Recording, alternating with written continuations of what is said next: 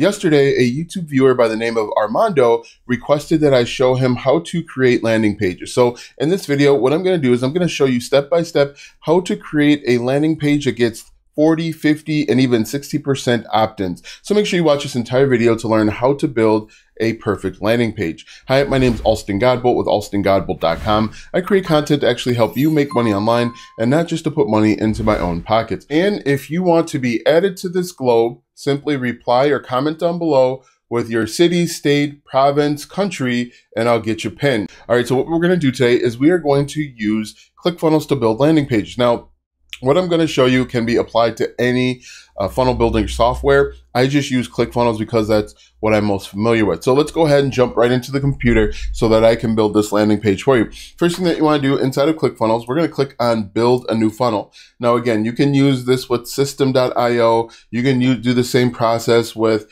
GetResponse, Aweber. The internals are going to be the exact same. The screens might look a little bit different. So now that we've clicked on that, we're going to click on Collect Emails. And then we are just going to give this as an example like this. And what I'll do too, Armando, is I'll actually put this, I'll share this funnel with you. So if you want to use this, you can just plug and play.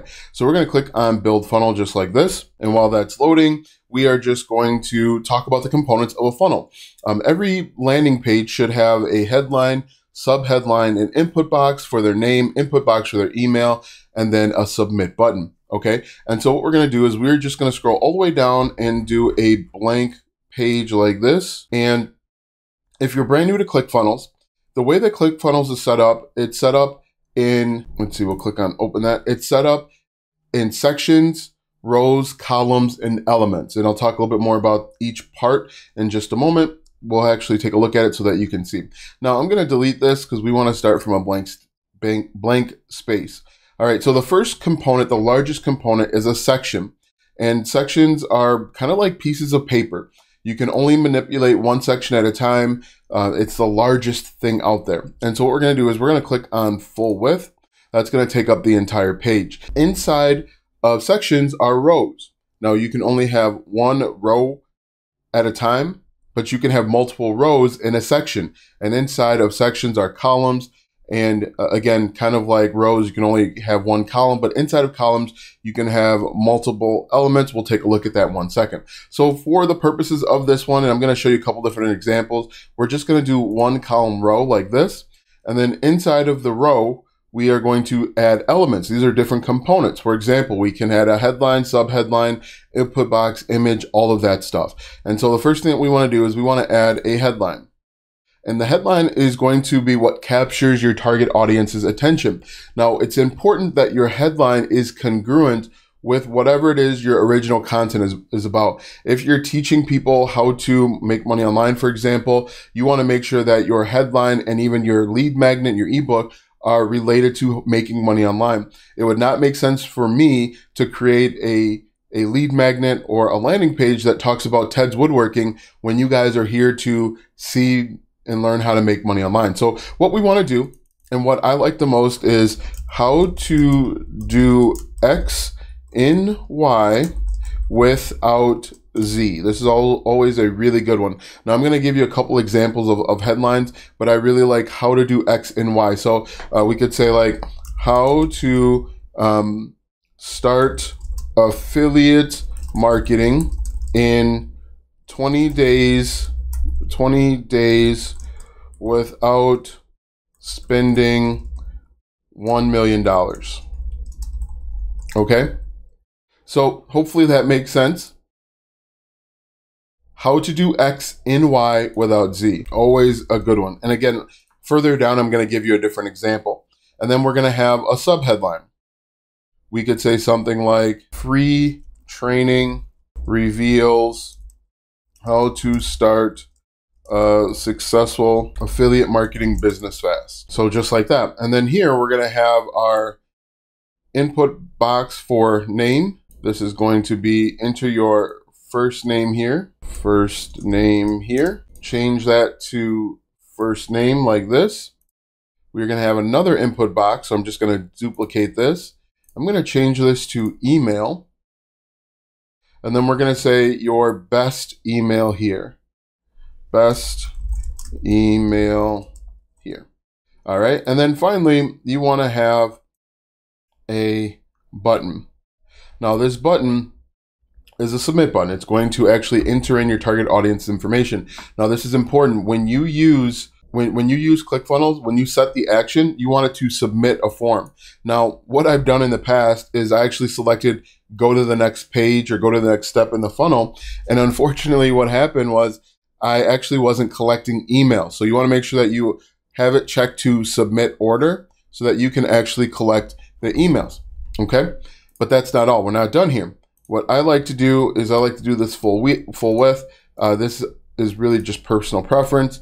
Other thing that you need to do is go settings, integration, and then you want to connect it to your email marketing software. I use GetResponse, as you can see, in ActiveCampaign and Aweber. So I'm going to click on integration, add to campaign, and then I'm going to add it to my email list. And you know that it worked when you see this green check mark. Now, again, I'm actually going to share this funnel with you so that you can have it. Now, this is just one way to do it. Another way to do it, I'm going to duplicate this. Another way to do it is to have two columns. One thing that I want to highlight is that the lowest level or the lowest thing on your page takes precedent over the higher thing. So what does that mean? That means that if I make changes here at the column level, it takes precedent over the next thing up, which would be the row or even the section. So to give you a good example of this, I'm just going to change some colors. So for example, if I wanted to change the background for this section, we're going to change it to, let's change it to yellow so that we can see. However, if I wanted to change the row, I can change the color of the row. We're going to change this to red, and you can see the row changed. But even more so, we can actually change the element as well. So we can go element, we're going to go background, and then we can change this to green. And you can see the lower levels take precedent over the higher levels. Hopefully that makes sense. And you could even do this at the column level too, if you wanted to. So if we go column level here, we can change the background. Let's do blue like that. And so as you can see, I know that we've got a bunch of different colors and it might hurt your eye, but this is important to know if you are manipulating a funnel and you can't get it to do exactly what you want it to do. That's because the colors are at different levels. Okay. So I'm going to delete that. And then just really quickly, I'm going to show you how to make a 2-column landing page. Now, what you want to do is you want to have your opt-in information. So your first name, email, and your submit button on the left side. And then on the right side, you want to have an image. Maybe it's an image of the ebook that you're promoting. Maybe you're sending people over to a video. But the best way for the highest conversions is for people to have the, let's grab this right here. For the highest conversions, you have this information right here on the left side, and then your image of whatever it is on the right side. And so what we can do is we can just duplicate this, and then I'm going to drag it down here like that. And then again, I'm going to duplicate this and then drag it down once again. Come on, there we go. And then finally, we're going to duplicate that one more time. But this is how you do it. It's really simple. It takes a little bit of practice, and what you can do is you can adjust the margin here. So if you want to make it a little bit more even, and then we could do something. Here's another great headline that we can do. We can do expert secrets. Those always work out really well. So we could say something like, we could do something like, and I'm just gonna, I'm gonna do the truth about something that the gurus or experts don't want you to know. Another great one, and again, I'm gonna just copy this I'm going to bring it all the way down. Actually, I need to create a new row. So I'm just going to create another row real quick, or column, drag it down like that. And then we're going to say something like, another great one is, let's say, 5 biggest mistakes you're making when trying to lose weight. This is another good one. 5 biggest mistakes you're making when you're trying to do something. That's another good one. Those are the ones that I usually stick to. And these are usually the highest converting ones.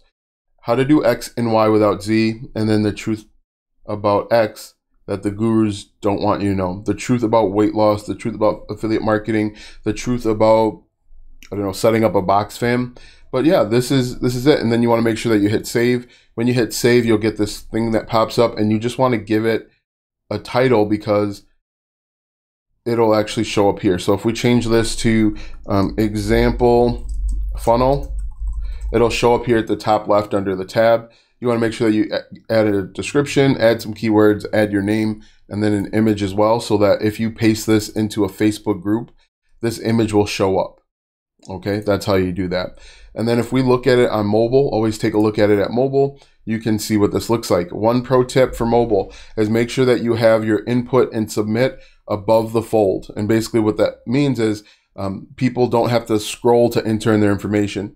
Also, another thing that you can do is you could duplicate this if you wanted to. If it's too large, we could actually make this. We could make this desktop only if we wanted to. So I'm just going to do this one, make this one desktop only. Come on, just like this.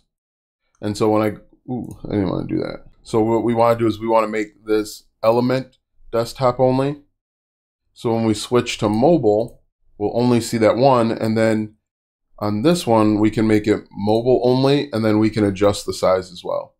So as you can see, it's not taking up so much space when they look at it on mobile.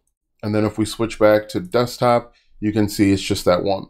So you can actually do this really simple, both desktop and mobile. I like ClickFunnels because I've tried Kartra, and with Kartra, you have to make like 2 separate or 3 separate pages for desktop, for mobile, and even tablet. With ClickFunnels, you can just make a few adjustments, make some elements desktop only, and then get up and running. The final step that you want to take is to come over to your thank you page, and you're going to do a couple things. One, on your thank you page, you're going to say, thanks for entering your name and your email.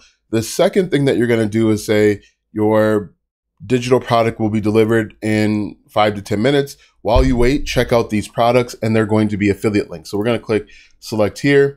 And then again, this is going to be real simple, real easy, but this can actually help you earn affiliate commissions on the front end right away. Maybe 10 to 15% of the people that see this page will click on your affiliate links and buy, but it's a good way to start making money up front. So we're just going to click edit.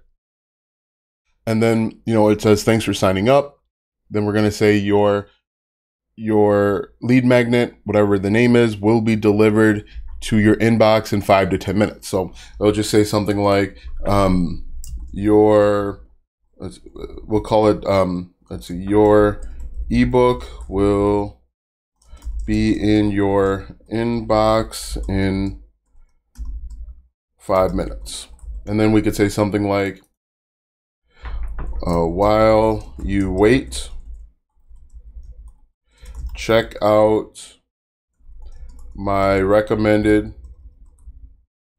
products for X, whatever your thing is. All right. And so then we can actually have a couple different affiliate links. So we'll just duplicate this. We'll have 3 affiliate links, and then you can earn commissions.